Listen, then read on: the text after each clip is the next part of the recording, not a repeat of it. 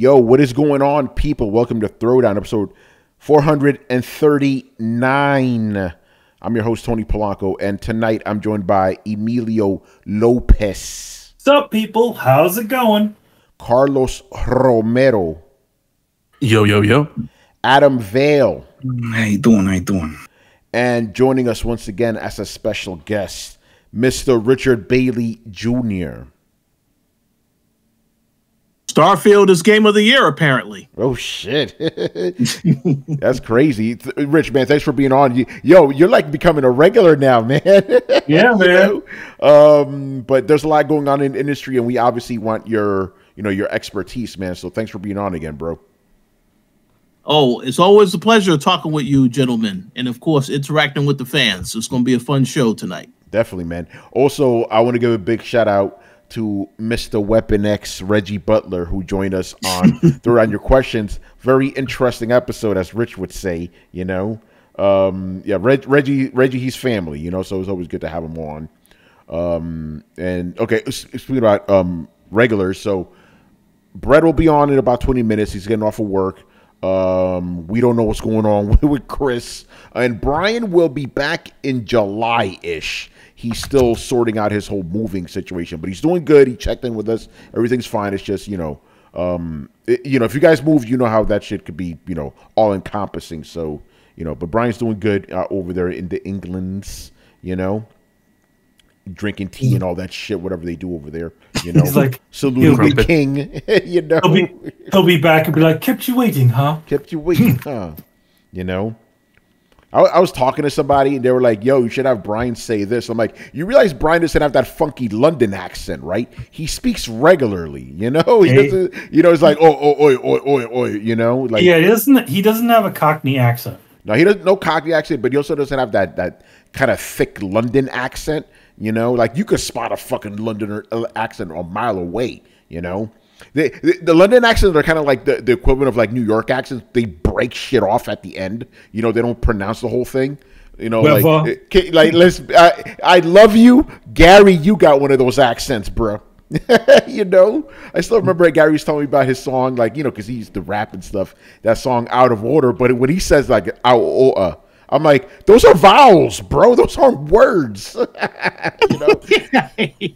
Yeah, shout out to Gary, man. Huge inspiration. He's still doing his thing out there, Published author, which is something a lot of journalists can't say, so shout out to Gary. Gary always wants to be on Throwdown, but, the time differences is kind of fucked up. But Gary, he's always here with us in spirit. I know he's listening right now, so shout out to you, Gary, man. You're my brother for life, man. And with that, let's get into it. So, yes, non-E3 week is officially over, and there are still some things we got to discuss. And the main reason we have Richard on tonight is because he was actually there in LA during most of this, festivities, so he's going to give us some firsthand accounts. For a second, I thought you were going to say fiasco. No, fiasco. Yeah. Is Summer Game Fest over? Yeah, it's over, yeah. I thought it was like multiple days or weeks or something. I'm glad you bring that up, Adam, because I think Summer Game Fest is just one day now. Because it used to be that, right? I remember it. Yeah, I was like, damn, it's just like this. And if you think about it, like these companies on their own created E3 week without the ESA. Pretty interesting, right? It's like street fairs, It's like, it's a holiday, and then the street fair opens up, and then it's down. Oh, what's the celebration? Yeah, no, we just put some shit together. That's our celebration. Show up and bring your wallet. Oh, okay. Yeah, with the hot dogs at, with the burgers at, exactly. They're over there. They rerouted traffic for this shit. I can get some falafels. Oh, okay, let's do that. Jerky. All right, got a jerky truck. Yeah. So Rich, man, regale us with some stories. So, like, when did you arrive in LA, and just tell us what the general vibe was, and tell us about all the shows you attended, whoever you ran to, anything, man. Again, give us exact details. Oh yeah, so my initial plan was to arrive Thursday because I actually had tickets to go to the Summer Games Fest stream that everybody saw from the YouTube theater. Now, I say that was my plans because it did not work out that way because my flight was delayed. So by the time I got to LA, they were already starting to let people in at the event. So I ended up just going to my hotel to check in because I already had appointments for the next 2 days. So just to clarify one thing about Summer Games Fest, for everybody that watches the stream, it is only 1 day, but if you go to this event, they have Summer Games Fest play days. That's 2 days where media and content creators get to actually play whatever games they potentially showed at the actual show. And it just so happens that this year, around that time, it timed up with the Microsoft Xbox Showcase, as well as the Ubisoft Showcase. So actually, it was a couple of days because it had all these different things happening. But basically, to start off, you know, my first day started off on Friday. I saw a couple of different games, and some of these games I've actually already started to write previews about. You can see on the website, thecoalition.com. So the first game I saw was Mortal Kombat 1. I thought that was excellent. Didn't really get to interview anybody. I did run into our very good friend Hip Hop Gamer. You know, I saw him frequently. Yeah, I saw him frequently throughout this trip, and he was very excited. You know, but let me just go ahead and give a shout out to Hip Hop Gamer because this actual event that they have it at, it's at it's this place called Social Club. It's like a bit of a venue. It's downtown Los Angeles, but it's like a very secluded area and it's kind of small. But what they did this year is that they actually had different sections on the map to let you know, okay, a studio who is actually at the event, they'll be in this section, so on and so forth. So they actually did a very good job with the actual map that they laid out. And I took pictures of some of this stuff, which you can also see on the Coalition Instagram. I'll probably put some of that stuff on the website as well. But pretty much that first day, I played Mortal Kombat. I played Remnant 2, which is a game that I know that Brett is very much looking forward to. So, yeah, I'm sold on that. Alan Wake 2, which I thought was fantastic because I got a chance to see that. Now, I want to make it very clear. We did not get to play that game because... Okay, I was just about to ask you that. Yeah. They played it for us, but the entire demo was running on PlayStation 5 dev kit. So I guess they wanted to show us how it looked. And again, it looks very much how it looked when they showed the presentation of it. It looks like it's a lot of fun. Looking forward to that. And towards the end of the day, they actually had a Tekken 8 mixer. Like, you know, because that's the one thing that, and this reminds me of when we go to E3, they have these little parties and so on and so forth where you can go and meet different people. So I did see Jeff Keighley quite several times while I was there. I saw him engaging in conversations with Phil Spencer. I don't know what those conversations were. I know it was very funny to see that, though. But let me just say this. I do want to give a shout out to Hip Hop Gamer because we always make the jokes about Hip Hop Gamer is always excited every time you see him, and that is true. But what he does is anytime he goes to these events, like it could be a random person there that he doesn't even know. He'll just go up to them and start dapping them and saying, "What's up?" And it's funny this time because there was a security every time we come into the actual event. There's security outside. Did he have a belt? Of course he does. Oh yes, he always has that everywhere he goes. But pretty much, but the funny thing is, like every time I went to the venue, every single day, security would be right there. You have to go through the security, you know, metal detectors, all that other stuff. This guy was out there dapping up the security. I knew it. He was dapping up like security guards. And the PR people as well, because the PR people are sitting behind the desk welcoming everybody, and he was all shaking hands with everybody. So this guy is very entertaining. I was very entertained by that. Well, real quick, not to derail things, and Manny, you've spoken about this, but like if Hip Hop Gamer helped you get not a foot, like your body in the industry, you know. So shout out to him, man. He really helped change your life, you know. Manny, you're muted. Uh-oh. The one thing about Hip Hop Gamer, unlike I would say a lot of people in the industry, not present company excluded and a few other people, but he is the type of person that he's not looking to uplift himself just based off of you. You know, in other words, it's not what can you do for me, like a lot of these people tend to be. Hip hop, because here's the thing, like we've known hip hop for so long, just seeing him at E3, and for all those years, he actually never knew that I did artwork for a living. Yeah, until we got to talk, until we got to talking into 2019, and this dude, as soon as he found, because he saw me doing Contra and all that stuff, this dude, as soon as I'm there, he's calling up his buddies, spreading my name around.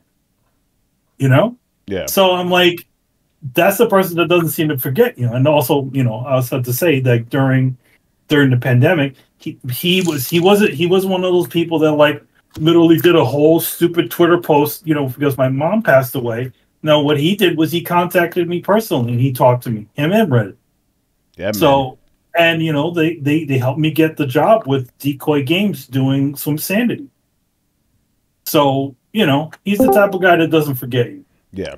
So I wanted to bring that up because hip hop, he may be kind of wild and flamboyant, but he's the real dude, man. He will look out for his people, Yeah, exactly. Yeah. Anyway, by the way, real quick, shout out to Chris. He showed up under the cover of night. Hello, Chris. What's up, Chris? Hey. And Brett just showed up as well, man. I snuck in the door behind Chris. I like that. So, yeah, we got the full house here. Awesome. All right, Rich, continue. Hip Hop Gamer dapping everybody, as always. Oh, yeah. So, yeah. Shout outs to him for sure.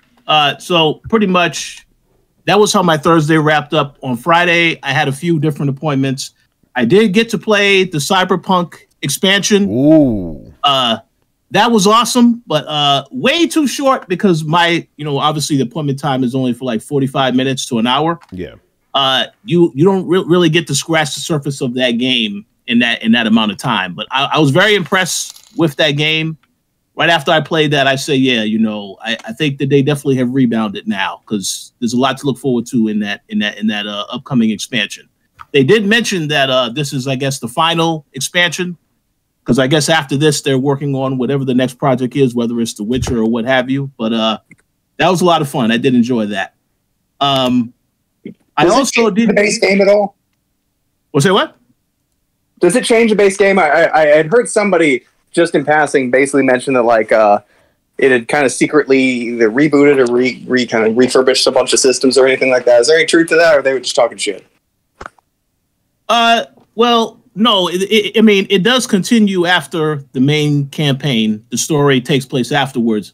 They made changes to some stuff, but I have to admit that when the base game came out, because I actually was planning to review it, I could not play it because it was so many issues with it because it wasn't working properly on next gen. So I've only recently gone back to it right before I, knew that I was going to have this appointment. I didn't get into any of the stuff that significantly changed.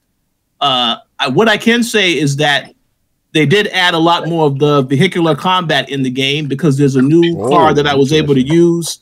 I was able to use that car and shoot up a whole bunch of stuff. So that was pretty cool. Do you need to have completed the campaign to play it, or is there like, you get this and you'll get this level 30 whatever character to play the? Oh no. You can definitely play it without completing the main game, at least from what I understand. Yeah, I was going to ask you, is it a standalone or do you need to have the main game installed? Like, how does this work? I believe you do need to have the main game installed because, they're calling it DLC for it. That's it. So yeah, but I asked because the game it's only current gen. It's not last gen. Yes, exactly. So that's what I was wondering. Okay, go ahead. So you do have an option of they are obviously encouraging everybody to play the the original base game, but yeah, if you're jumping into the first time, you could totally just do that with this expansion. Cool. Because it is next gen only. So yeah, and is it true that it takes place in a different city? Yes, it is. Okay. I believe it's called Dogtown. This is a different district within. Just to give a quick summary of what it is, it's more of like a spy thriller storyline because you basically have to rescue the president of the United States, and when you do that, then you're trying to uncover who was the one that actually did a hit on her. Is it like Escape from New York? Yeah. The enemies are a lot tougher in Dogtown. That was so. There's a lot, but again, and then at the end of towards the end of the demo, that's when you actually. Okay. But again, I didn't really get a chance to dive too deep into it because it was only a short period of time to play for the hands-on impressions. But the game looks fantastic. Something I'm looking forward to in September. Dope. So look for that. I also got a chance to check out a game that I know that Tony Polanco did say he's very interested in hearing feedback on. It's a game called Foam Stars. Yes, I actually was curious about this because the reason I bring this up is because I saw a lot of people. Because remember, it was premiered or whatever during the PlayStation Showcase. We were all like, "What the fuck is this Splatoon bullshit?" But then on Twitter, I saw a lot of cats were like, "Yo, this game is legit." I'm like, "Are they trolling right now?" Since they're offhand, April Fool's joke. What's going on? So yes, Rich, I definitely want to hear your take on this controversial game. So I did see a lot of people saying that it was very positive. There's a couple of popular YouTubers were in my same session when we were playing the game. I will say this. I think the game is okay. I don't think it's revolutionary. Obviously, it's just like Splatoon. Obviously, the difference is that you're using the foam, but the way they design it is the characters have a lot of guns, but even those guns, they're just shooting out foam. Like you have a character that has a shotgun, shoots out foam. And pretty much what it is the game. They only had one game mode that we were able to play, which is like a 5-on-5 competitive matchup, where basically you have to foam up and eliminate the other people on the other team until there is a winner. And you have several number lives until it gets down to the very end, and then if you do get foamed up this time, then it's game over. The game is all right, but the thing I have to say is, again, I could kind of see it's still in the early stages. It does take place in this casino stylized city. And as soon as I saw that, I said, okay, well, this must be where the microtransactions will come into play. Because even though they didn't talk about that stuff in the preview, I saw that immediately. It's very apparent. They make it very clear to you, this is a casino type city by the way this city is designed, even the way that the actual place that you're playing in is actually designed too. So obviously, I don't know what to expect, but I will say it is something different. I guess you could say that, depending on if you want to play something different. I don't personally think the game is for me. But again, they got to show a hell of a lot more than what they did show. That's why I was so surprised when I saw previews coming out talking about it's amazing, it's game of the year. Bro, they only show one mode. How the hell can you come to that conclusion that it's game of the year? That doesn't make any kind of sense. That's stupid, yeah. Yeah. But that was really the only game. Like, they had a couple of mobile games. Square Enix did at their particular booth. They didn't have anything else that stood out outside of that. But pretty much, like I said, I had a couple of appointments that day. That was Friday. Now, obviously, no, that was Saturday rather. Now, the next day, this is the day you want to hear about. The Xbox Showcase event. Oh, let's go. I went to that Xbox Showcase event. Obviously, I had to get there a little bit earlier. And of course, what I did learn from last year is if you are media, if you do get invited, you actually go all the way to the top of the building. The balcony, they have like a whole area for you. So you have an option of either watching the show outside on the balcony where they have a whole bunch of screens, or you can go into the theater. So I went into the theater, obviously, because it is a fan fest event, that they have for people so they did have a crowd in there. Obviously, I think the Xbox Showcase was good. There's a couple of issues I had with some things they showed in that showcase, but overall, I thought it was an excellent showcase. One thing I do want to say, though, whoever decided to put that Hellblade trailer in there, the audience reacted to that, because one thing I noticed when I was in there, everybody obviously, it's a fan fest event, right? You're expecting the fans to cheer for everything that they saw. Okay, obviously they saw Fable, the crowd went wild. They saw different games. They saw that Star Wars game, the crowd went wild. When it got to Hellblade 2, though, it started out where everybody was like, when they saw that sign that said Ninja Theory, oh, they was very excited. Then when they actually saw the trailer, there was like, that was probably the one trailer where afterwards you could hear a pin drop in there. It wasn't much clapping compared to everything else that we saw prior to that and after that. So that tells me, again, and I even questioned when I saw that trailer, it's like, I'm asking myself, if this is Microsoft's attempt to sell somebody on the game for the very first time, I don't think they did a very good job with that trailer. There wasn't no damn action in it. It's just about the story elements with the character, which is okay, but that's not a trailer that you should put in a showcase if you're trying to sell someone on the game for the very first time. Damn. That's just my opinion. But after the event, because you all saw the stream, I saw that y'all had a reaction to it, but after the event was over, this is what people may not know. So when everything ended, because the stream, everything is pre-recorded, but after it was over, we had Phil Spencer came out on stage, Matt Booty, Sarah Bond, Pete Hines, and I think it's what is it? Todd Howard. They came out on stage to thank the fans for attending. They all had said their little thing, but one thing I did hear, that they didn't pull an open and say, "Look under your chair. You all got a Series X." They didn't do that. Oh no. They didn't go into that. They didn't go into that detail. But one thing that Matt Booty said that was very interesting is he did say, "We very much look forward to you playing this incredible lineup of games within the next 18 months to 2 years." Now, if you go back to the show, you saw there was some games didn't have any type of release date. Okay. And then there were some that did say 2024. So I think that was said as a safety net. So what I'm basically telling you right now is if some of those games that they announced for 2024, they definitely can get pushed out further because if it said 2024, but it's not a specific date, that means it definitely can change. But I find it interesting how he mentioned that, to us after the show. But another thing I also want to bring up is Starfield, right? Starfield looks amazing, right? The question I have for Microsoft is, why wasn't that 30 frames per second thing said in the actual show, in the actual showcase? I don't really care too much about it, but I think when you don't say this stuff in the actual show itself, it's going to give people a bad impression because they're like, oh, this is why they're having a debate right now about it. But I don't give a damn. I was impressed with what I saw. I'm going to get the game. I just, I had that as a general question because that was definitely a discussion afterwards. I'll say what? I have a theory about that.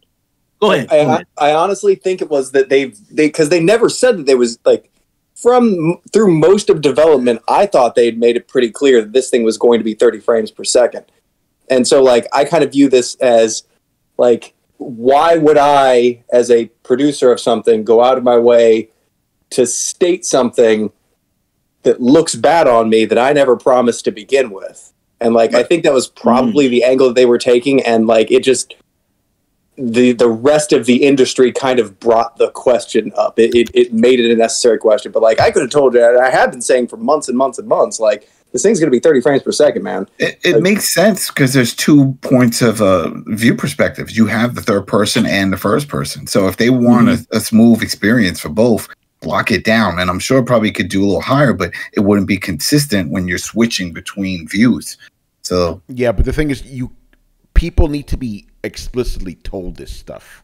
That's the problem, Well, and that's the thing. Like they like, to me, like when they say like, is this thing going to be 60 frames? This isn't going to be high fidelity. And they say, our games are about making as deep and immersive experience as possible.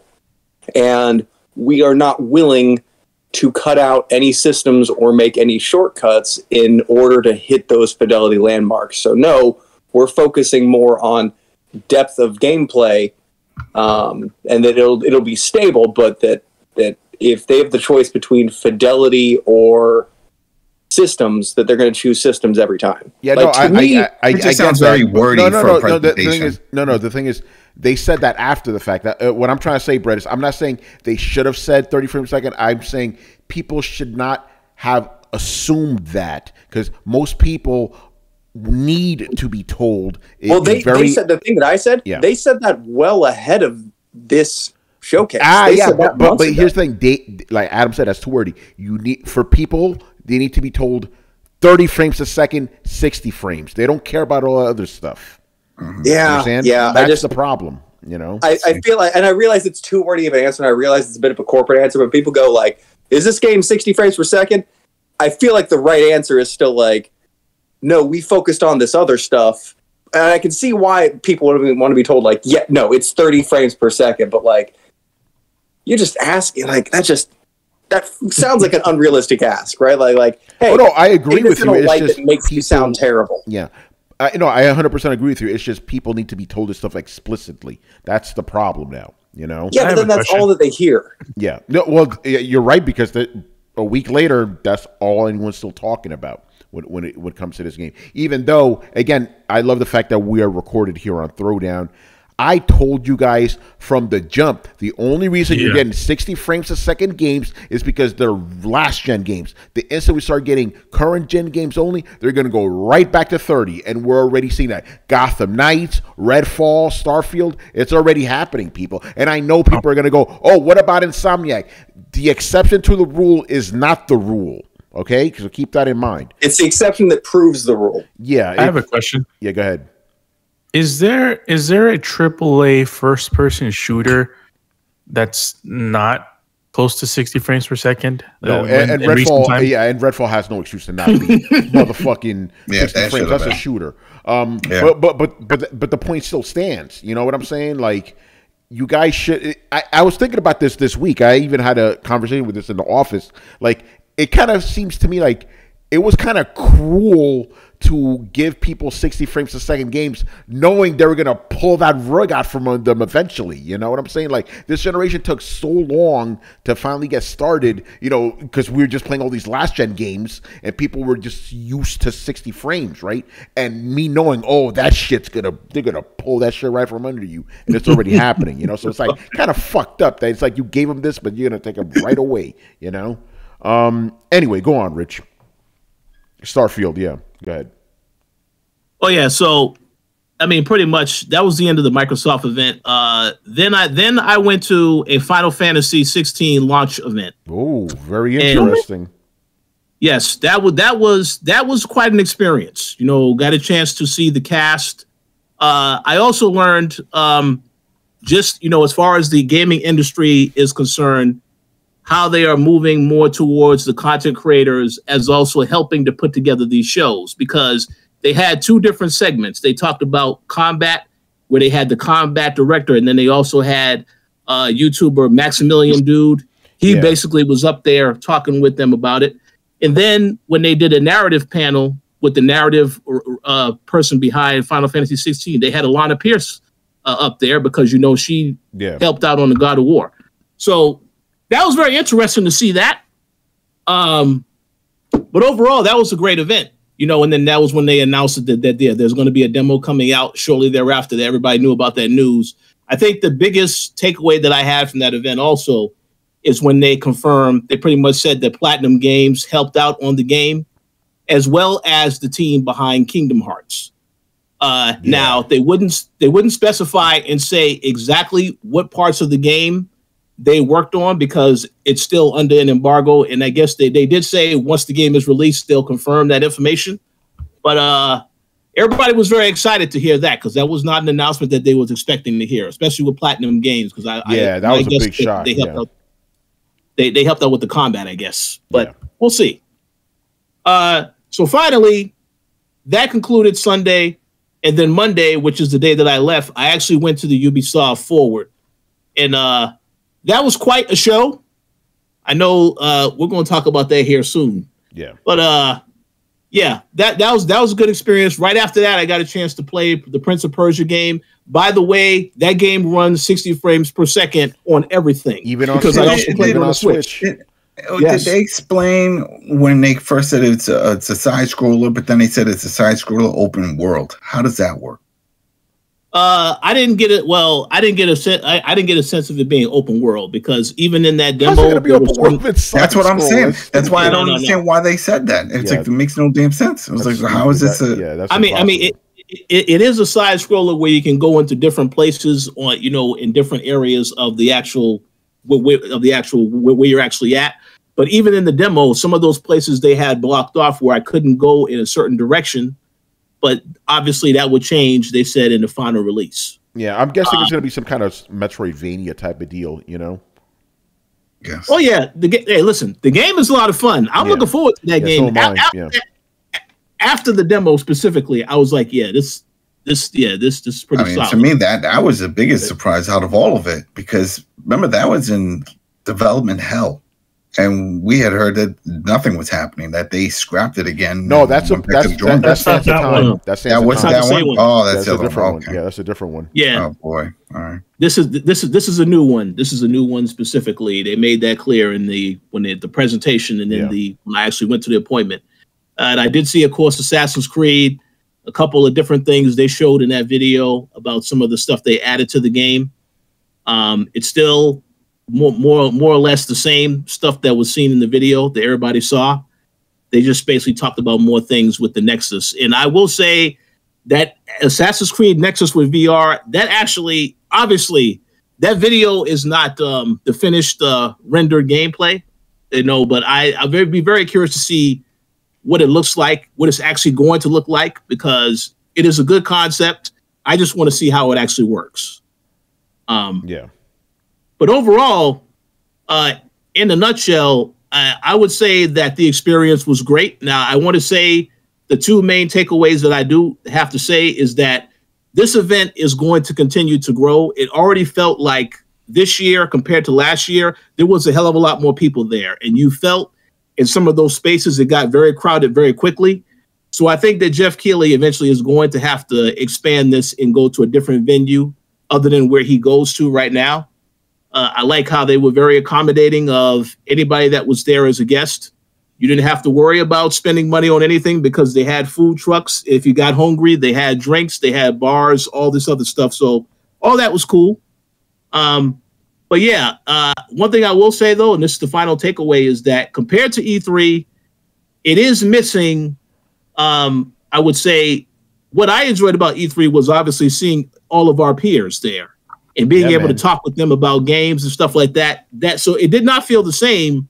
I mean, obviously, I saw Danny, I saw Paris, I saw Hip Hop. I didn't see you there, Tony. I didn't see any of you guys there. So it didn't feel the same. Yeah, man. No Yard House, at the end of the week, Exactly. And I did go by the convention center. I did, because where I was at with my hotel, I was like right downtown. So I did see the convention center look very pitiful with nothing up there, Yeah, all the banners and all everything. Yeah, that's right. And even the big posters on the adjacent hotels and shit. None of that, right? Oh yeah, there was no advertising anywhere. So it definitely felt bare. You felt like it was missing. But I will say that Jeff Keighley definitely is onto something, because even last year when I went to that event, the only major game they had last year was Street Fighter 6, and that was just like you playing a demo build. This year you had Alan Wake 2, you had Remnant 2, they had a hell of a lot more games. They had Mortal Kombat there, so obviously it's growing. So I'm very curious to see what happens next year. But I do have to give him props that he's doing a very good job with these shows. I just want to see where it goes from here.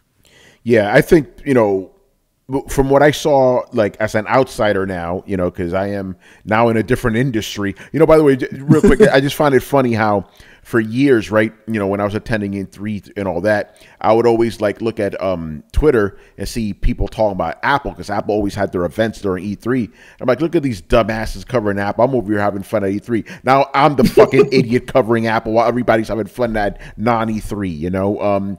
Pretty interesting. But some of the pictures I saw, Rich, I saw cats at the JW, where one of our frequent hangouts. I'm like, damn. And then I even saw a nice shot of somebody, like a table of 20 people at the Yard House. I'm like, man, that was us, you know? Yep. So I definitely miss those days, but you know, I'm no longer in that industry, unfortunately, and I definitely will not be able to go because like, Tony, you got to cover Apple. I was like, oh damn, you know. But it was cool to see, you know, everybody out there having fun. And if this does replace E3, that's a good thing, you know.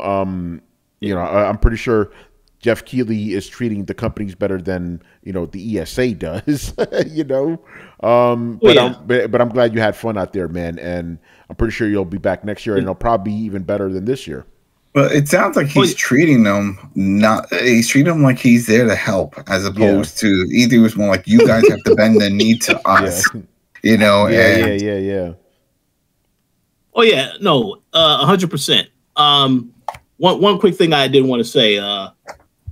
Yeah, I mean, I agree with everything you said, Tony. The one other point that I will mention is that I spoke to a lot of people there, some PR people we know. And I saw Tara Bruno, who we both know, a lot of different PR people we know. Everybody said this is a lot more relaxed event compared to E3, where it's very stressful. And they are 100% correct about that. Obviously, if you're covering the event, though, I mean, you have a lot of embargoes. There was a lot of situations where I would be playing a game and I'll be told, oh, yeah, this embargo ends on Monday, you know, or so on and so forth. So that situation stuff is still there. But overall, it is definitely a lot less stressful than E3. You don't have to worry about a crowded convention center. You're able to make appointments as you would at E3. And then it's just a lot more chill, relaxed environment. So, And Jeff Keighley already announced, they are doing it again next year. They just don't have the dates yet, but they did say 2024 it's coming back. So. Oh, that was the other thing I wanted to ask you, because you know some of the other people I talked to felt that the place where Jeff Keighley had the event was like it was too small for what it had, but at the same time they also felt like you can't have it at the convention center because it would be too big. So what's your take on that? I think that they are correct. It is too small. I mean, they made it work this year because they, like I said, they had a map system where they laid everything out so you knew exactly where each appointment was going to be at. Like Warner Brothers would have their own section, so on and so forth. But it definitely, you know, my personal opinion, and I hope nobody gets offended when I say this. I'm offended. Los Angeles. How dare downtown, you? Okay, all right, no. Downtown Los Angeles, I have to say this. I'm going to apologize, Tony, because it might be a swear. Uh-oh. The place is a shithole, okay? Because the thing is, where my hotel is at, that's great, right? But where the actual venue is at, the street right next to that venue as you're walking towards the place. Now, I saw this when I went to get my badge the first day, and I didn't go back down it after that.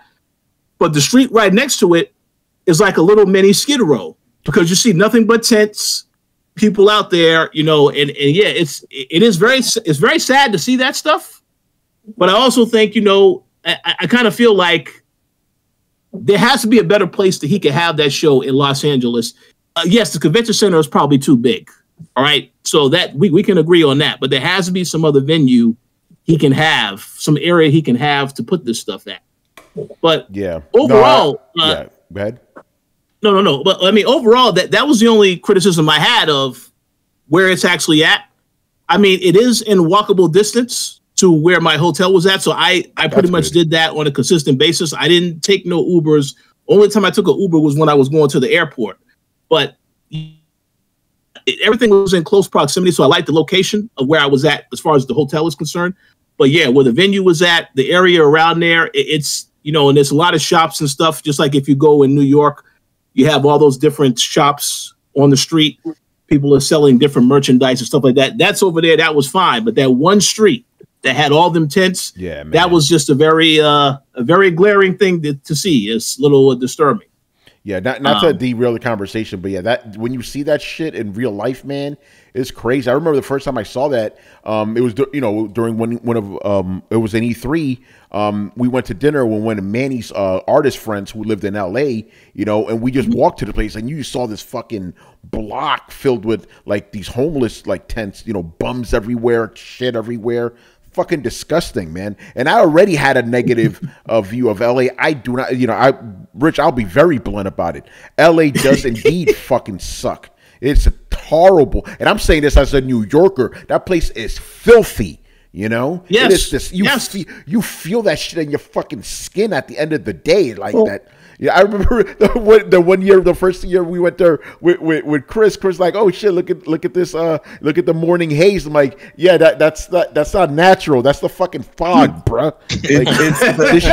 Like, that's not mist. You know, it's the homeless's mecca. Like that's where they go, and they've done it. They've done the stories, and they've talked to these people that are there, and they've come from all over the United States, and it makes sense. They go out there because it's warm. They don't have to worry about snow and freezing under a bridge or anything. But where do you go once you're there? Yeah, bro, they don't even go out there. They get put on buses from other states. Well, I remember the last E3 I went to. Me and Manny, we were in a very shady spot in fucking LA, right? But we were taking the train in, right?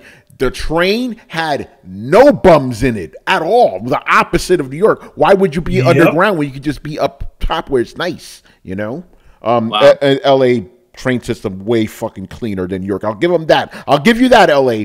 It's a lot cleaner, and every station has elevators. Shout out to you for that, but it's a shit show, man. I hate that fucking city. I remember the first time I went there, I had a horrible fucking time in that city, you know. And I was like, yo, am I one of these cats that just hates other cities other than New York? Nope. Went to Boston. That shit was dope. Anaheim was dope. Seattle was fucking dope. No, it's just LA. LA sucks. What a horrible fucking city that is. The thing about LA is it's really like 10 cities in one. Yeah, everything's just spread out and shit. Like, what are we doing here, man? LA is a hubris to man, or a monument to man's hubris. Like, the fact that you guys are calling it a place, I'm somehow feeling is like being overly generous. Like, that is the LA. I'm sorry for y'all that live out there, but like that place is fucking unnatural. It shouldn't exist. Everything. It's like Las Vegas, right? Like everything about this screams, "What the fuck were you people thinking?"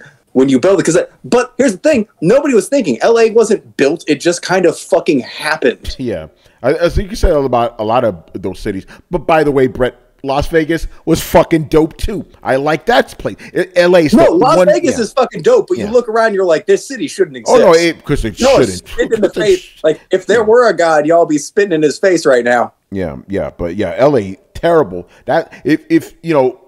If you want to find hell on earth, or at least in America, go to LA or San Francisco. Ooh, San Francisco after 7 p.m. You know, man. San Diego's nice though. San Diego's real nice. Yeah, go to San Diego for nice, but LA, San Francisco, San Diego is one of my favorite cities. Man. It's beautiful. Rich, you already know about San Francisco, and Manny, you do too. Yeah. You know that place is fucked up. You know, horrible. Yo, Rich, I have a question. People think that New York is bad. No, just go to California. Yeah, go ahead. Anyway, go on, Rich or Carlos. I guess you have a question. Yeah, Carlos. Yeah.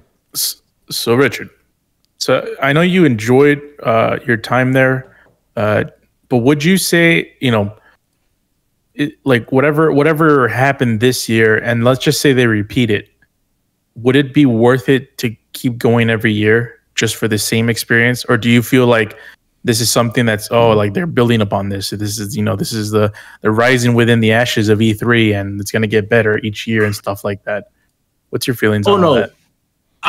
Yes, they're definitely building upon this because compared to last year, they put a lot more effort. Like they did listen to the feedback from last year. So they put a lot more effort into making it very clear where everything was at. They made sure that they had everything that you could need, whereas once you got into the event, you didn't necessarily need to leave until it was over. So I have to give them credit on that. But I kind of feel like, they will have to continue to build upon this from here on out. I don't think it's going to be entirely the same next year. It really depends on them having to change the venue because at some point, like I said, there was a lot of people in there, and depending on when you got there, like if I got there early in the morning, it wasn't as crowded, but definitely as towards the end of the day of each day, when everybody is done with their demos and they're just walking around talking with each other, it's too many people in a small space. So hopefully they are going to eventually find another venue, but I can definitely see the potential of this being something that replaces E3. if E3 actually comes back next year, because I understand that, Carlos, you actually want E3 to return next year. So you've been reading around the wrong streets, man. Probably that Skid Row place. You know. Yeah, I just find it interesting, like how the experience is, and we appreciate Rich going over all this, because like I haven't heard that many stories of what it was like to be there, so it was pretty interesting. Yeah, no, that's good stuff, man. Yeah, I mean it's definitely not. It doesn't have all the magic of E3. You don't have all the presentations we used to had where we would go to the Sony conference. Yeah, Xbox was there. That was great. Ubisoft, yeah, I was there for that. That was great, but those were the only two conferences that I was there, because I missed the Summer Games Fest show on Thursday. So, but yeah, it just doesn't feel quite the same, but it doesn't feel bad. It's just a different type of feeling. Some of us over here will tell you that you didn't miss much. No, but I mean, you went hands on with a bunch of games, so that's good. You got to see some people you probably haven't seen in a while because of the fucking lockdowns. That was the first thing. Yes, I mean, I've seen people that I haven't seen since before the pandemic, because it felt like it was one of the first events that everybody was out there this time around. Felt a little bit more comfortable.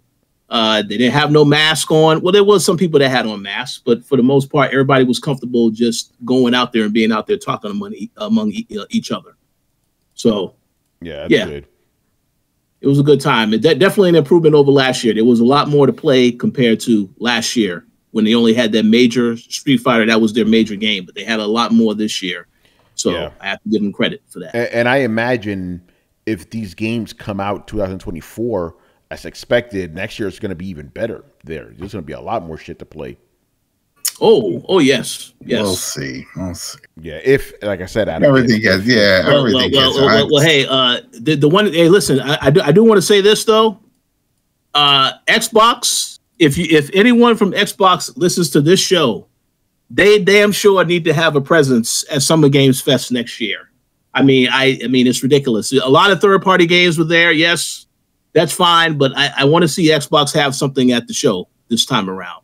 They had ID at Xbox stuff, but I'm talking like Forza. It would have been great if there was a Forza demo there, because this game is coming out in October and it wasn't there. So, but hopefully that's something that does happen next year. Because as I said, I did see Phil Spencer talking with Jeff Keighley on multiple occasions while he was there. Really? So hopefully that is what happens. Yeah, we'll see.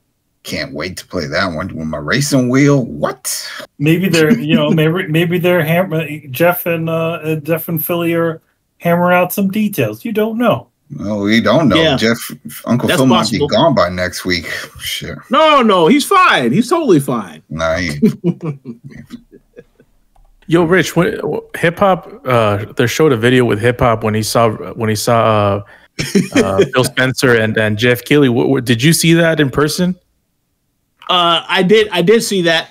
Well, no. Yeah, I did see that, and I did laugh at that. I saw hip hop was also in the montage that was in the extended Xbox showcase the other day. They had a quick image of him with his excited face. So I don't know how they get these shots, because I don't see where the camera is at half the time. They got those like 1,000 zooms, and they're shooting across from the room.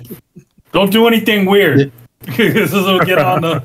Well, man, they got hip hop and what's his face from the PlayStation? Remember when they were bowing and it's in the sizzle video? Yeah, him and Reggie. Him and Reggie from that thing. Yeah, they got him.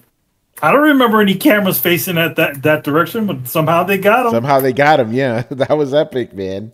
Good stuff, man. Yeah. All right, Rich. Thanks for telling us these stories, man. So yeah, what we'll do now is we'll quickly go over what was announced at Ubisoft and Capcom. But we're not going to take super long like we usually do with these breakdowns. Let's keep it kind of pithy here. And Rich, obviously, feel free to chime in. So I'm going to just read this off of GameSpot.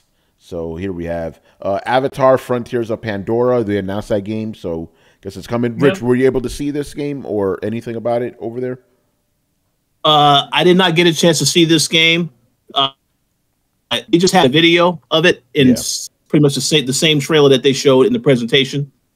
I will say that I'm glad to hear it's coming out in December, though, because I was curious when they was going to actually release this game, if it was coming out next year. Yeah, and apparently James Cameron came out and made an appearance. I didn't see Ubisoft Forward, so I don't know. Yeah, he did. He had an edited, pre-recorded video. You know, this time he didn't regale us with the world of Avatar. Yeah, you know, like he did 10 years ago. Yeah, he kept it short and sweet this time around. Crazy. All right, X Defiant, a PvP shooter. I don't know. I don't know. Rich, you know anything about that? I'm gonna make a prediction. That's going to be Adam's next game because Division is not. I don't know what's happening with Division. It's done. It's done. Division. Oh damn! Adam's saying that. Wow. Yeah, this was like the worst. They said it was done.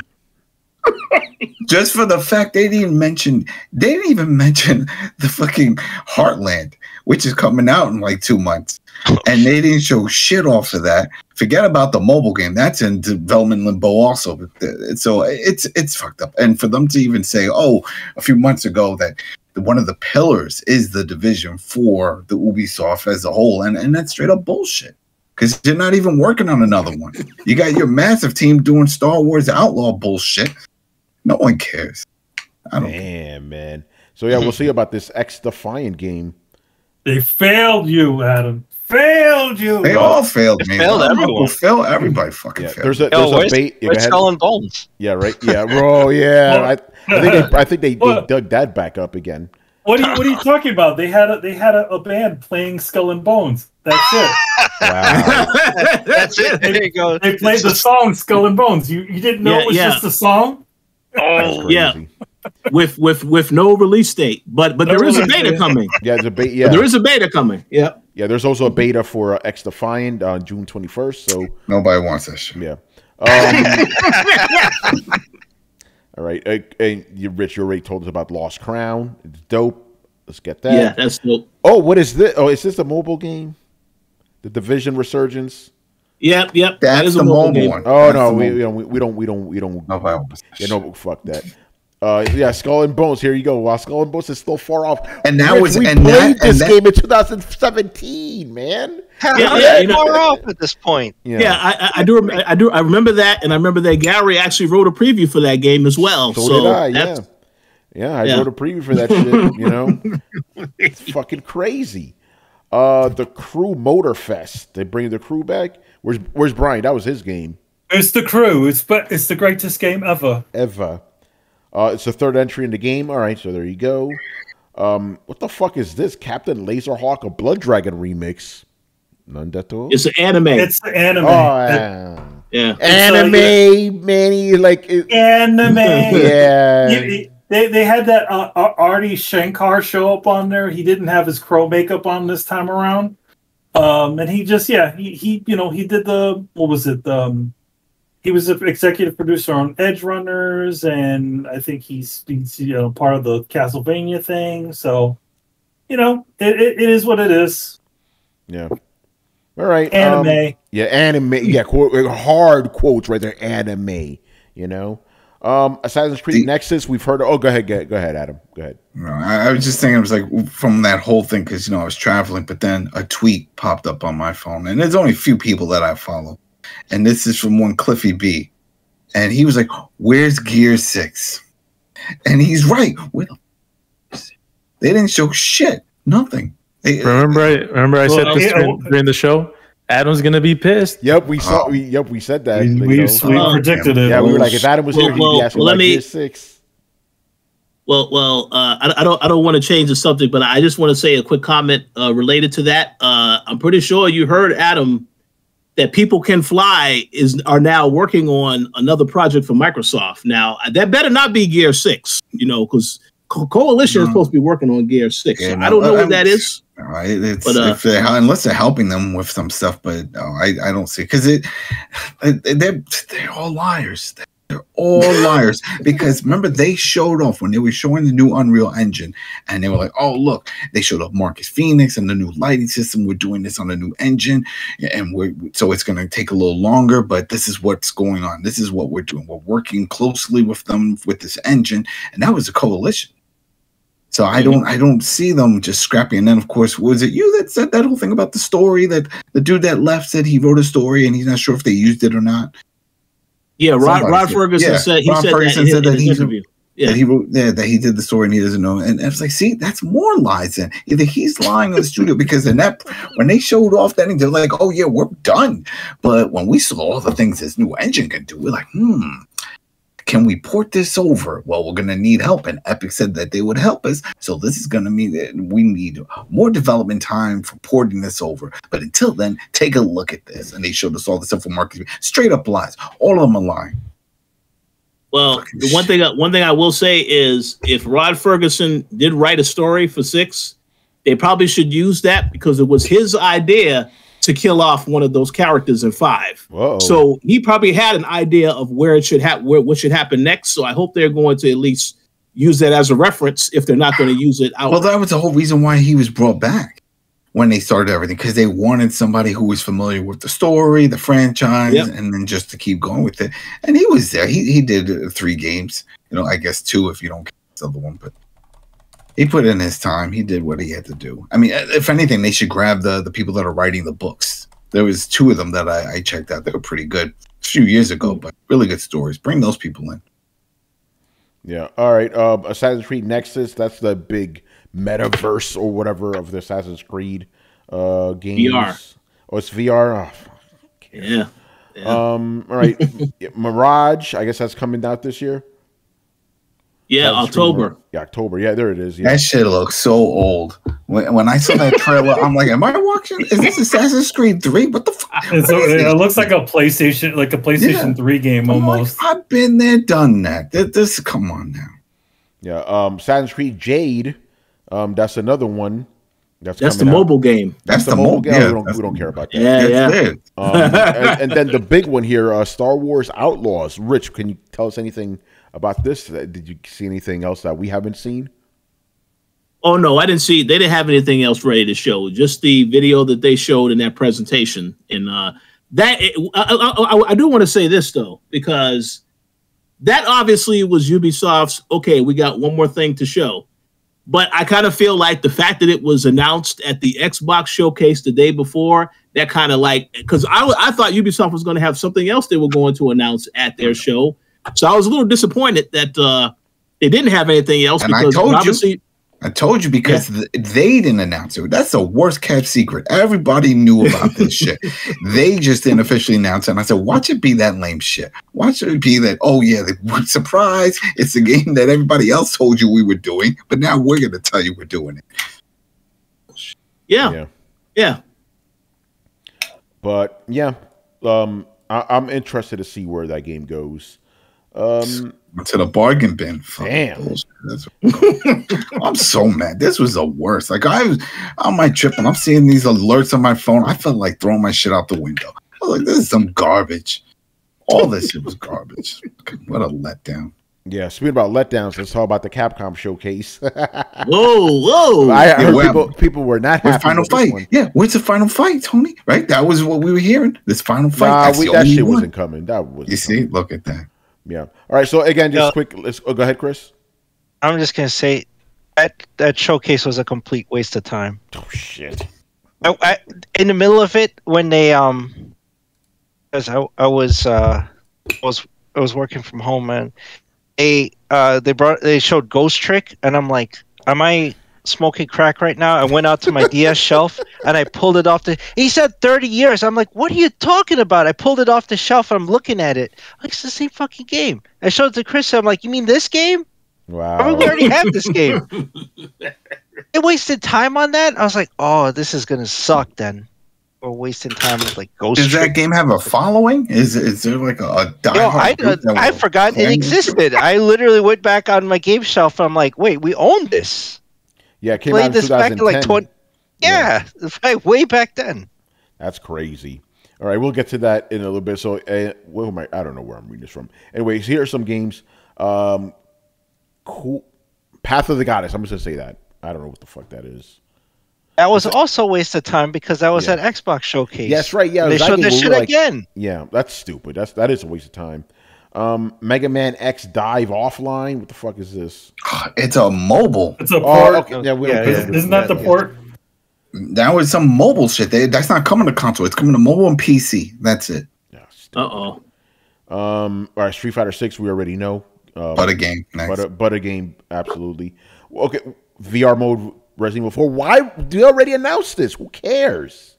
No, they showed the same footage. Yeah. Wow. You need to do it more. It's more now. Yeah. Oh, look. They wasted time telling people to get a Capcom ID. That's stupid. I mean, how is that? How is this a showcase? Mm-hmm. Yeah. What was it? What was the space one? Which one? Pragmata? Oh, Pragmata, the second apology. That's what they should call it. Just rename that game the second apology. It's literally a CG trailer, and in it, the girl is writing an apology. Wow. So it has this year crossed out, and it just has a question mark. So not even like pushing it to next year, pushing it to we don't know when it's gonna. So is it going into the same? Is it going into the same dimension as Deep Down? Yes. Yeah, it fell in there. That was her apology. Yeah. She's sitting next to that knight in the cave. Jesus. And Chris, like you said, Ghost Trick. Why did they spend so much time on like Ghost Trick? It's a neat game, but I was like, this already exists. And he acted like, oh, we haven't done this in 30 years. I'm like, no, you did this in 2010. It was on the DS. It's the same freaking game. And you're just porting the mobile one. Yeah. That's insane. All right. Apollo Justice Ace Attorney. Another port. Yeah, it's 3 Ace Attorney games in one. Yay! Another port. Yeah. The Exo Primal. Why are they hyping this fucking game? Somebody there. Oh yeah, that game. That's out next month. Shit. Yeah, that's why they're hyping the game because it's coming out soon. Yeah.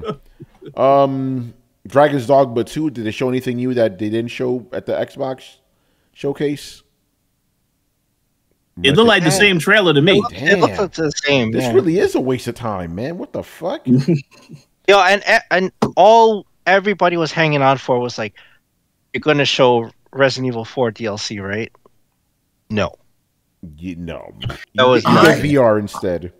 I thought that because of the success they've had doing these remakes and all the stuff, that they were going to do that with some of the other ones, like bring another Lost Planet or just redo Lost Planet 1, which is great. Just fix that one up. Or fix up Dead Rising 1.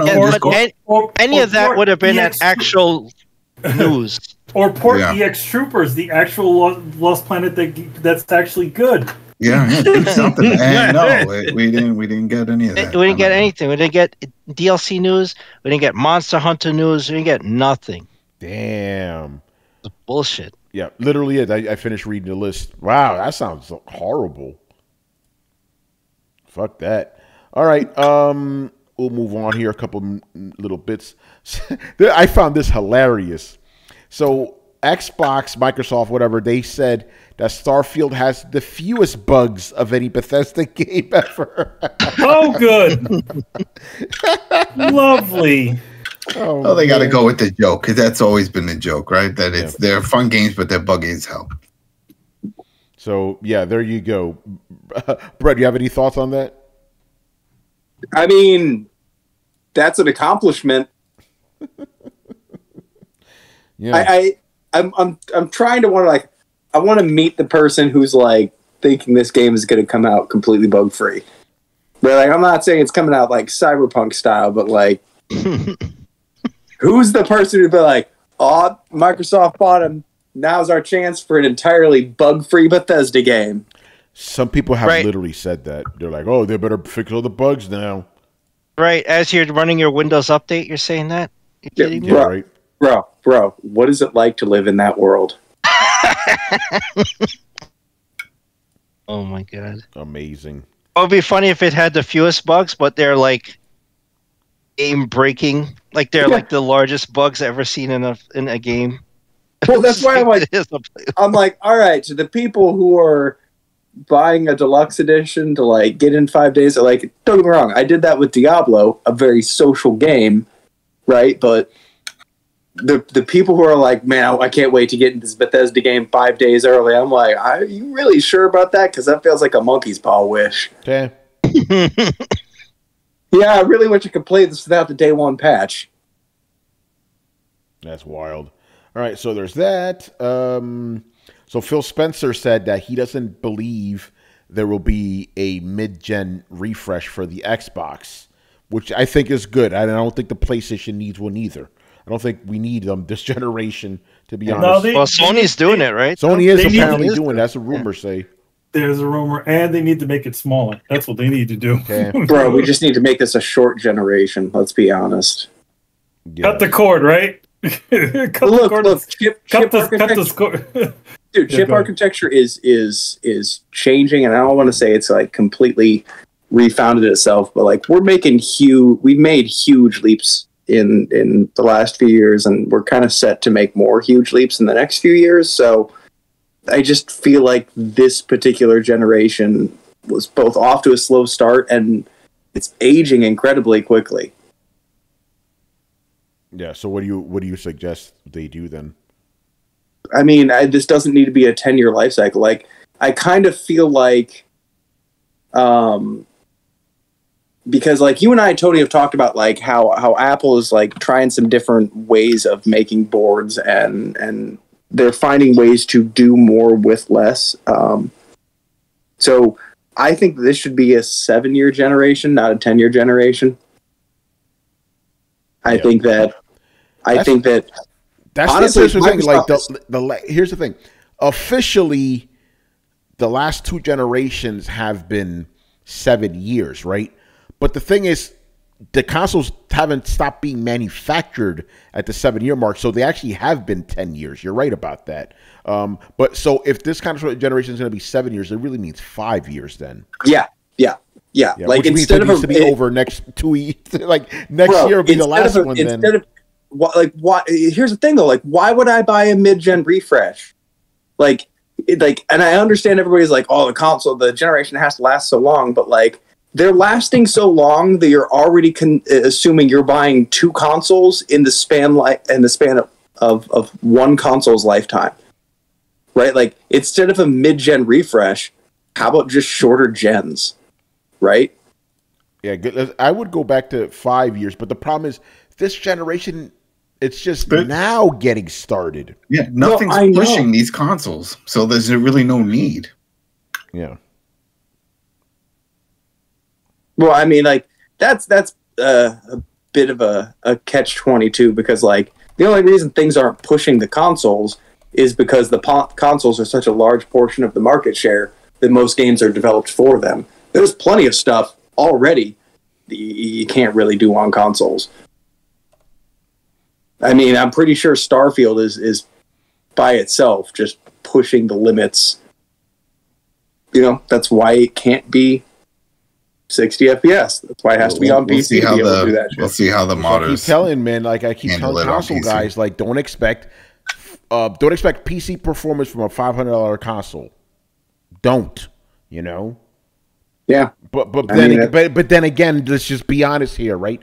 When it comes to Xbox specifically, we had somebody going that the Xbox Series X eats monsters. Okay, bro, you know, okay, out of here. I mean, it's kind of like the Steam Deck. Like when you say something is powerful, like let's fucking put that shit in context, because you know, at one point, sure, they were pretty decently comparable, but I feel like the gulf between consoles and PCs is just, it's gotten so huge. And then before all you PC guys start patting yourself on the back, that's because you're spending 5 times as fucking much on a PC as you did, I guess, back in my day. I don't know, like used to be you didn't have to spend $4,000 to get a powerhouse PC.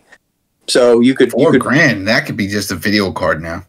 Dude, and that's what I'm saying. Like, I used to be able to build an entire PC setup for like $1,200 that would just smoke any console. for years and years to come, right? But like now it's come down to the price of a small car, and as much as I'd love to be able to do that, bro, I cannot afford that shit. Maybe it's just I don't have the superfluous income. Maybe it's just I don't care that much to invest that much into my hobby. Like, I feel like I already spent a lot of money on my hobby, man, but like, I don't have that PC. So, I mean, I don't know. There's a huge difference between them, but also there's a huge price difference between them. That being said, like I said, I already feel like we need to probably just move on from this generation. Don't refresh it. Don't try and like kickstart it. Don't try and like just because you're already tied to your last generation. You've already made the fucking commitment, especially you, Microsoft, that this thing is going to be in with that $300 piece of shit, and you've chained yourself to that thing. Just fucking move on. And like I hear it, and like here's the part where I'm torn. Like as a gamer, even almost my immediate knee-jerk reaction is be like, "Fuck you! You haven't even given me the old console yet." But then the logical part of my brain overrides and be like, "Not that you would necessarily buy a mid-gen refresh. What's the point of even selling one?" Right? Here's a system that is better, but still going to play the same games as that worse system. Like, what the fuck is the point, man? I bet that's literally my argument for this console generation. So yeah, that's my argument against cross-gen games. That's why, and that's my point. That's why you need to make this a shorter generation.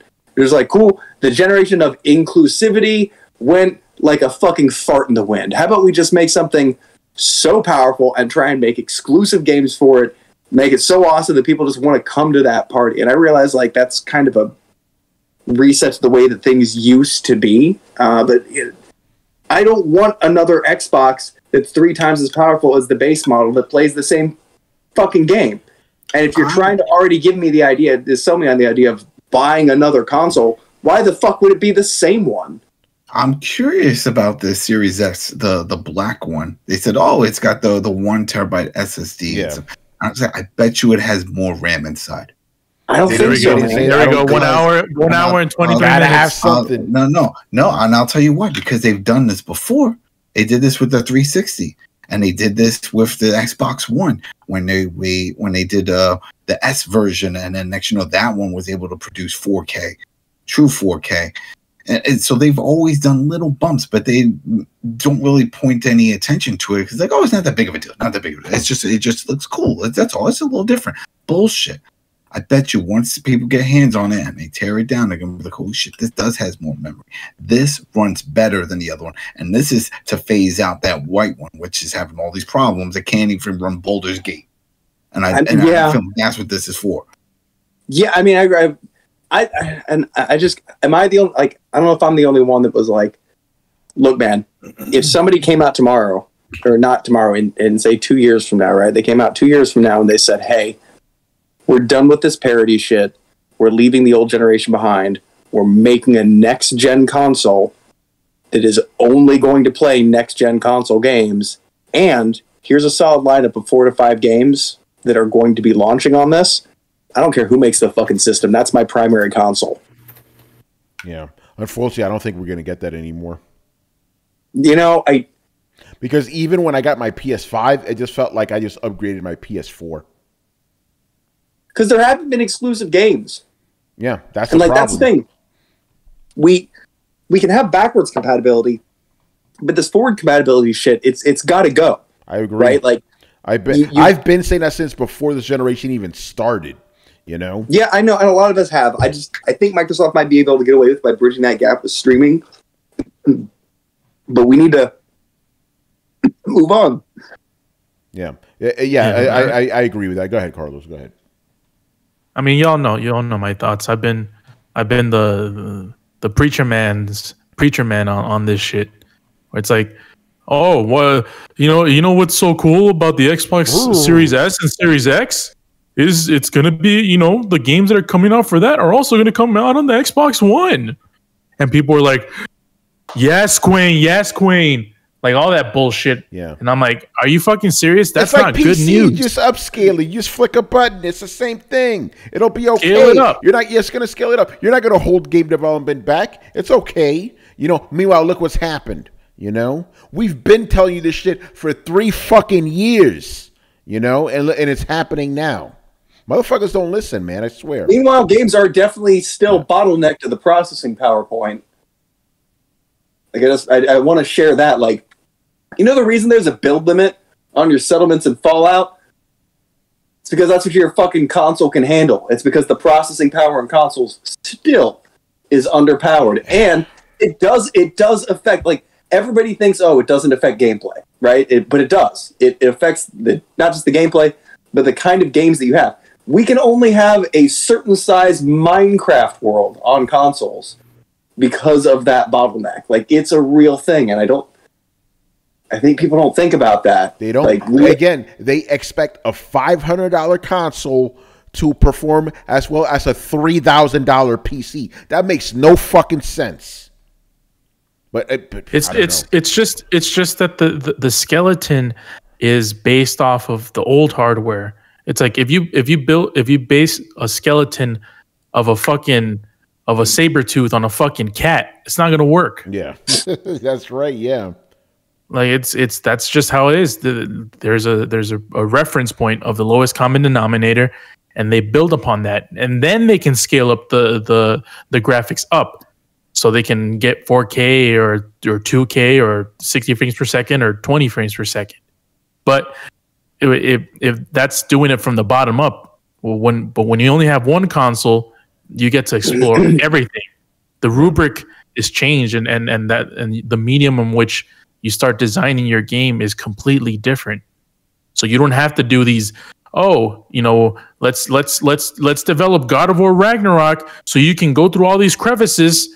Every fucking second, or this in between world, so it can work as a loading screen.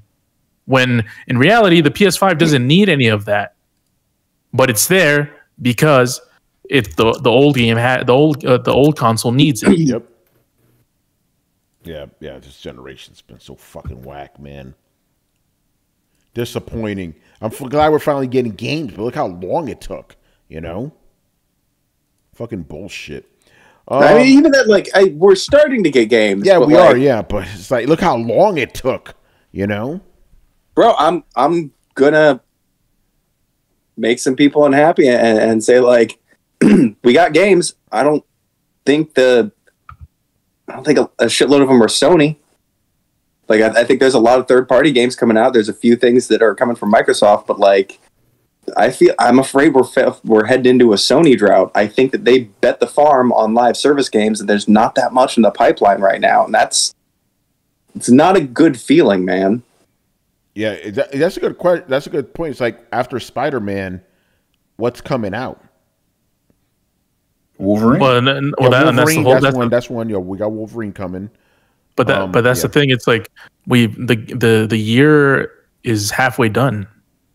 And Spider-Man is the only thing that we have. Yeah, that's right. Yeah. Was it Gran Turismo this year? Gran Turismo, is that coming? Or is that fucking movie coming? You know? I don't know. Hold on. I have to stop you there, Carlos. Yeah, Gran Turismo was the most anticipated Sony exclusive movie coming out this year, right? Crazy. Did you watch that trailer? Did you really see the story? We were forced to see that shit during the PlayStation Showcase, man.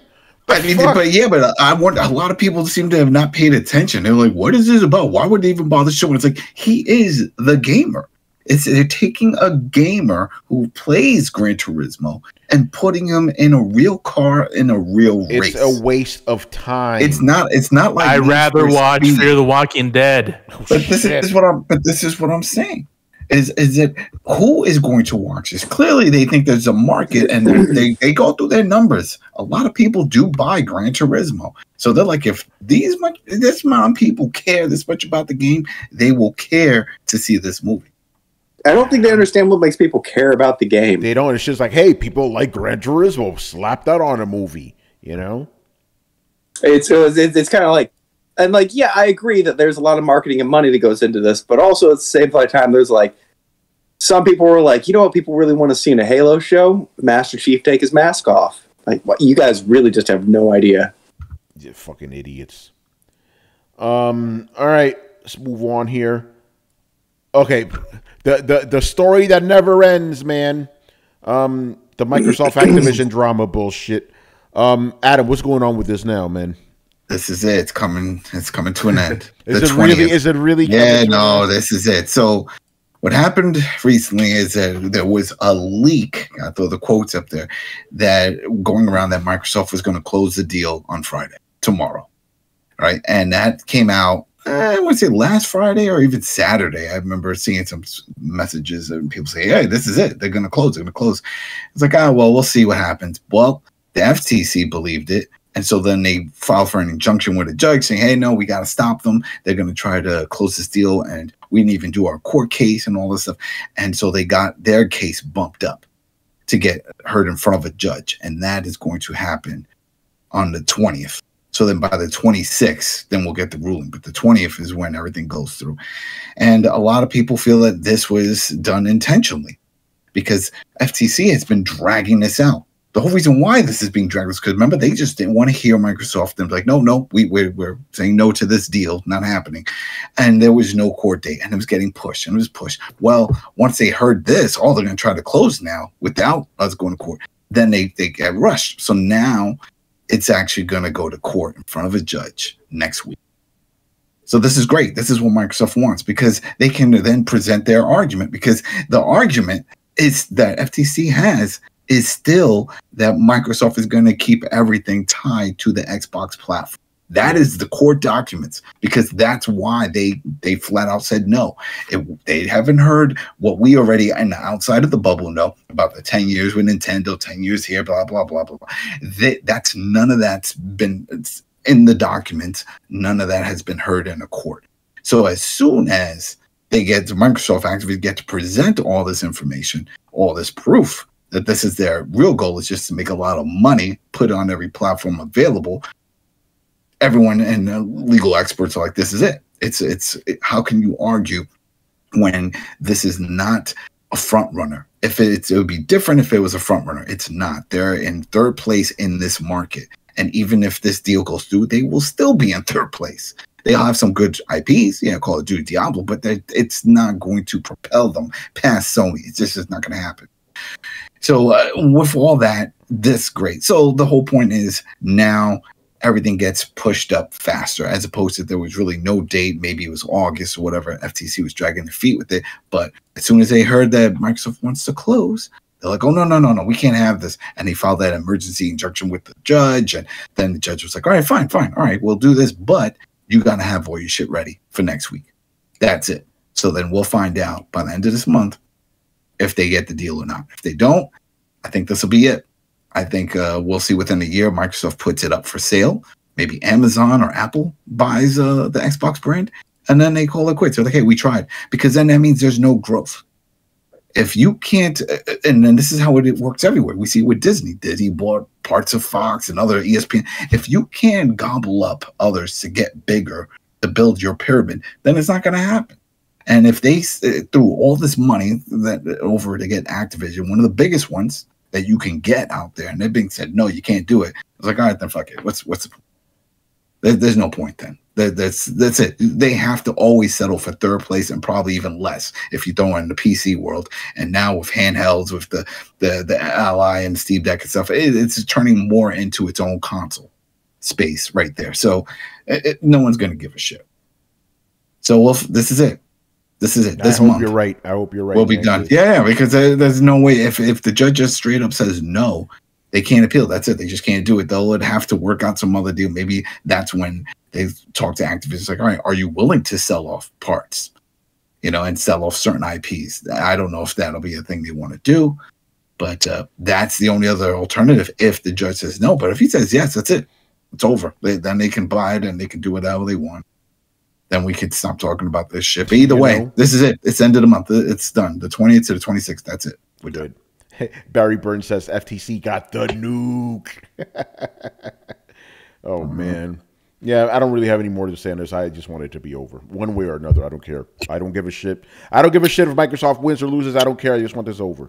You know? Yeah. Well, I mean, the funny thing is to see on C-SPAN and stuff with Congress getting involved in this. I'm like, how dare these Japanese companies tell two American companies they can't merge? How dare they? We can't do that. We can't do that. Why don't we investigate them? So, yeah. And that's it. Yeah. But hold on, this is interesting. GZDR says if they don't close the deal by July 8th, they owe Activision $3 billion. How so? No. It's because they have a close date and that's the other thing that gets all bumped up. But if this happens within June, which is next week, that they want to go in front of a judge, if it gets said yes or no, then they don't have to pay any of that. But there was a closing cost if it goes surpassed the date, but there's a lot of stipulation stuff because it's like if one party was dragging their feet, but this is not. It's not that case. It's not an issue of Microsoft dragging their feet of getting all the paperwork done and making the transition as fast as possible. It's not their fault. This is FTC and CMA colluding to make sure this deal doesn't happen. You know, because that was the other thing when the judge before and it went to CMA and saying, have you guys talking to the CMA? And like, have you talked to the FTC about this? Like, a little bit. What's a little bit? A few calls. How many calls? 74. 74. That's a little bit. I was like, all right, yeah, none of this shit makes sense. So it's a lot of shady shit going on. I can't wait to see the movie. Yeah, that's going to be interesting. Whether it happens or not, there's going to be a movie on this shit. Actually, and then this is why I say I think if this doesn't go through, then Uncle Phil leaves. He's like, you know what? There's no reason for him to stick around. He's made buckets of money. He can go do something else, and that's that's an interesting theory. And for what? Because then it hits him again as a failure. Forget about the games. Forget about the studios that can't produce. And now you can't even buy other studios. Now what? What good are you? You know, and just like with every company and every business, when shit isn't looking great, what do? You get new management. So I could easily see this is when he says, you know what, I'm going to take a step back. You know, we put a lot of effort into all these projects and blah, blah, blah. I have faith in whoever, takes over my spot, throw in whoever you want. And then that's it. And then he's out. Because it's just going to look bad on the company. Oh, look, Phil fucked up again. He couldn't even get this deal done. It sucks, but it is what it is. I don't think that's going to happen. What do you think is going to happen? I think he's just going to stay status quo if the deal doesn't go through. Well, remember what Nadella said when he was asked about this? He says that the future. What's the future? This was like 2 weeks ago, or maybe 3 weeks now, when it was an interview about the whole thing. And he says, "We'll see what happens." He's like, "Well, where do you see the future after this?" He's like, "Well, what future? If it's all about growth, that's all it comes down to, right? Every business needs to grow, and they see this as a growth opportunity, not just for them, but for the gaming industry, getting all these games from other platforms, blah blah blah blah." And if that doesn't happen, then there is no growth. So then there's no market. There's no space for them there. So that says it all right there, that if this doesn't happen, they're just going to move in another direction. And that's when they're like, hey, we tried. Let's put this fucking whole shit up for sale. Who wants it? And they get everything in a box, literally the Xbox. Slap your logo on it, Amazon or Apple, fucking whoever else. Wait, so that's another extreme. So you're saying if this deal doesn't go through tonight, because the way they worded it, the way Nadella put it, and the way in that interview, the Nadella effect. Yeah, and he's the big boss of Microsoft, is that they put a lot into this. And think about this: close to $70 billion. This is a huge deal. And if this can't happen, then they're being told there is no big growth for you. You will always either have to create your own studio or buy smaller ones, but you can't get the big boys. Forget about trying to get EA if they ever go for sale. Forget about trying to go with Ubisoft. But they got Bethesda. That proves they can get shit. Yeah. Oh, that at that point. And then even when that came out, our lady Khan over FTC said she would have blocked that shit. It's like, why? What's the hate? There's definitely some serious backstory that we'll find out in the movie of why she hates Microsoft so much. Because this is really about that. It's not about Xbox. It's about Microsoft. When the fact that they just even flat out reject it before even hearing anything out just proves it. So they didn't go after. They didn't say anything when Disney went to buy Fox. I mean, 20th Century 20th Century Fox. Yeah, that was usually they didn't say anything when Amazon went and bought MGM. It's these are big deals that are going on, and they didn't give a shit. Well, fuck it, go ahead, buy whatever you want, doesn't matter. But then when this comes up, and it's very odd that they would just jump on it. It's like no, then not this. Why not this? What's so special about it? So. But it just from Nadella's approach and how they feel and everything, it just pointed that if they can't grow and play like the big boys that they usually are when it comes to PC space, they've bought Skype and a bunch of other ones. Remember, whenever something big comes up, they buy it, and that's it. That's always been their thing. Can I project a little bit? Yeah. I feel like you more than anyone in this room has the most invested into this deal. That you feel like if it doesn't go through, that Phil failed you, and I feel like that's why. I don't understand. Where does that even come from? They failed me on when they said no Gears 6. I have nothing. That's not an Activision game. No, that's the point. Like they failed you with Gears, they failed you with table tennis is not them, but they failed you in other avenues. Halo, they bought it from Rockstar. They paid for that. They paid for that.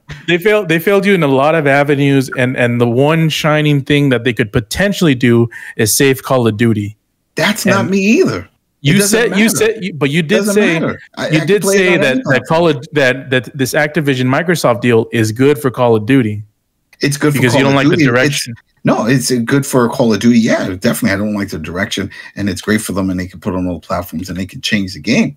But it's not the deciding factor for me. It's for them. The way if let's say Starfield was great and Halo was great, and Infinite, and we had no issues, then wouldn't matter. But on a business side, those shits have flopped. Well, I mean, Halo Infinite was bad. Starfield is 30 frames per second. Yeah, exactly. And you can't rely on that shit. Not everybody's gonna go and buy Starfield. That's not an everybody game. That's not like a Grand Theft Auto game. What? It's not gonna happen. Yeah, it's not. The same group of people that buy Grand Theft Auto are not the same ones that are going to go buy Starfield. Bro, yeah, no, the people who buy this game are going to be people who buy Skyrim and Fallout, which is like fucking everyone. Yeah, no, it's not going to pull it. It's not going to pull it. It's not enough. It's not for all markets, and it's not going to happen. I don't see it. How is it possibly not like it? I don't see it. How is it possibly for less market than Skyrim? It's not the less market. It's just that interest. It's that world. It's just not as accessible when it comes to like a Grand Theft Auto where you can jump into that online world and do some racing. Don't want to do some racing, do some heist. Don't want to do some heist, just run around and just do dumb shit with your friends. To do that all in space, we're not getting that. Bro, we're not getting that open world experience. No, this isn't a live service game, but like, bro, like you do realize Skyrim, like the closest analog to this game, is one of the most played games of all time, and like is right up there with GTA, right? Like, but you know what Skyrim is. Skyrim is not nobody a knew what space Skyrim game. is when Skyrim came out. It's not a space game. It's a space game. Is what I'm saying. It's a genre. People like dragons. They like swords. They like running around doing all that shit. Space on this level, I think it's going to be a hard sell. It's going to be a hard sell. The difference is between fantasy and space. Like people love fantasy, but nobody loves space. No, not that no one loves it, but it's not on that level. I don't see it pulling any of that big money. That's just it. I just don't see it. Oh, by the way, real quick, I had to look up some numbers, right? Yes, you're right that Skyrim didn't sell as much as Grand Theft Auto, and this is from a day ago. Bethesda said this: the game in 12 years has sold 60 million copies. That is not niche, bro. That's a lot. No, that's not what I'm saying. But Adam said that space. Yeah, Adam said that it's not the same as Skyrim either. What has Fallout sold? Because you want to talk about a niche setting that people may or may not get into, like post-apocalyptic retro futurism, more niche than space. Well, post-apocalyptic is pretty mainstream these days. Bro, like space is one of the most generic, basic settings. Like people love spaceship. All right, so Fallout 3 and 4 have sold about 13 million each. Those are pretty big numbers. So, go ahead. Can I make a quick comment? Yeah. I believe Brett said on this show, maybe it was a couple of weeks ago, where now you have to tell me if I'm incorrect, Brett, whether it was Skyrim or Fallout. You said one of those games, what you liked about it is that everybody has some strong memories from those games where they were able to tell stories about things they encountered in the game. This is just my opinion, but seeing that Starfield Direct, I think that game can have the exact same effect. Because I mean, I wasn't sold on the game until I saw that Direct. I said, "Oh yeah, I'm definitely going to get this game day one." So I could definitely see that it has potential to be very successful. I think Microsoft will definitely get a return on their investment. And yeah, I think the numbers are going to surprise people when they see how well it actually does do. That's I agree with that. I think this game's going to be huge for sure. You know, again, Bethesda, go ahead, Carlos. Bethesda quote Richard Bailey Jr. from the Coalition. Put it on your trailers. Put it on your tags. Put it on your cases. Say once Richard Bailey Jr. saw the 30 frames per second game, he was sold. That's it. I mean, I hope it does. I hope it does. I just don't see it. I just don't say even before this. I just don't say. I wish that was the case, and I could say, but you know what? Halo bombed. A lot of space games that have come out with established communities have bombed.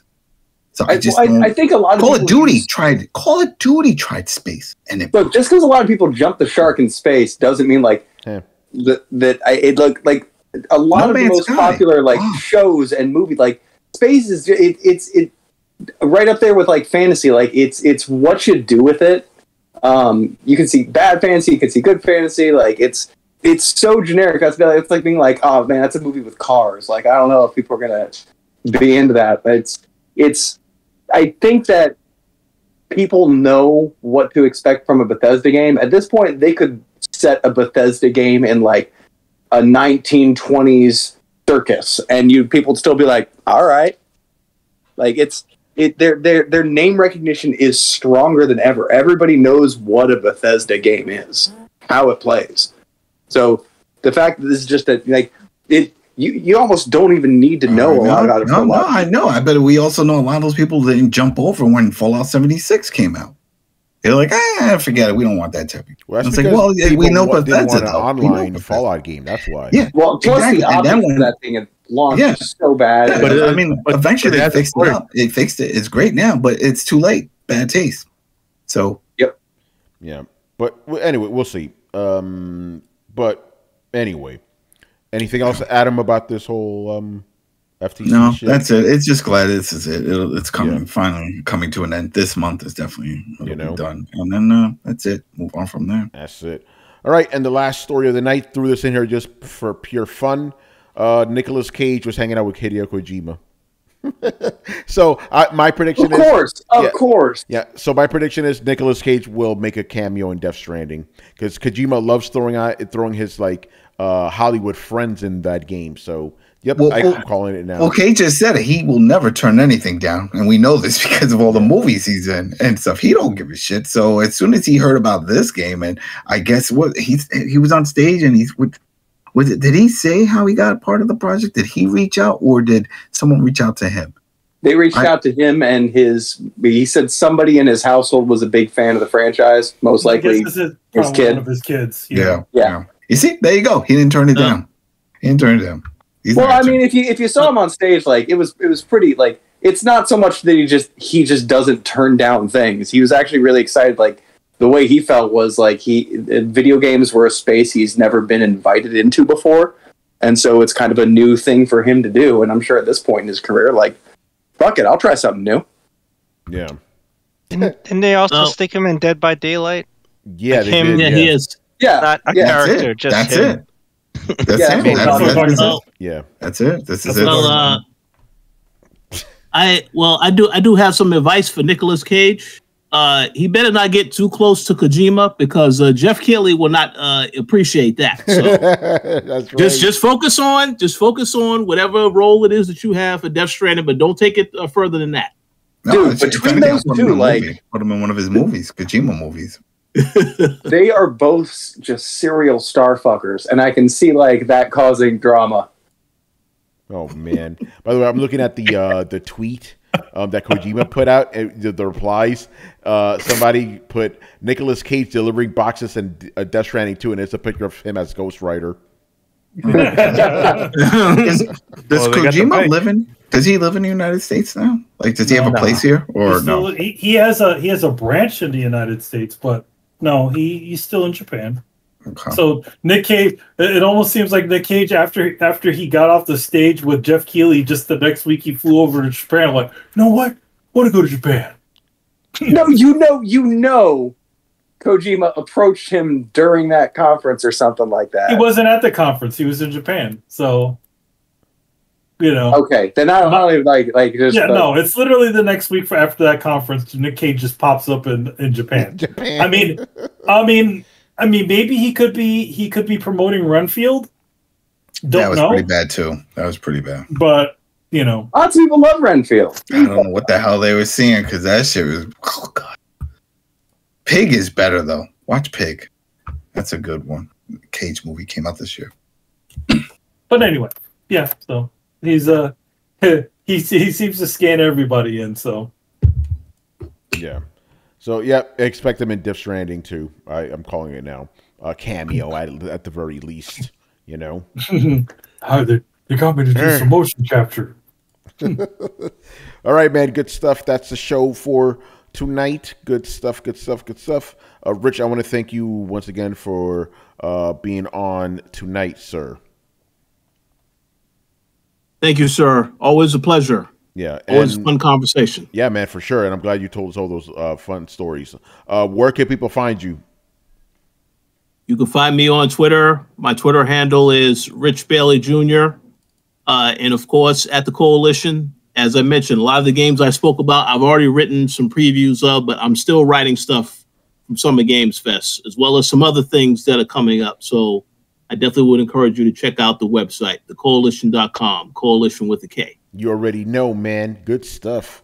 And Adam, what's going on with the podcast? There's a few things with that, but also over at the Coalition, The Last of Us Part 1 is finally verified also for Steam Deck, and I did a little coverage with that with the performance charts and benchmarks and stuff, and it works. It's between 30 and 40.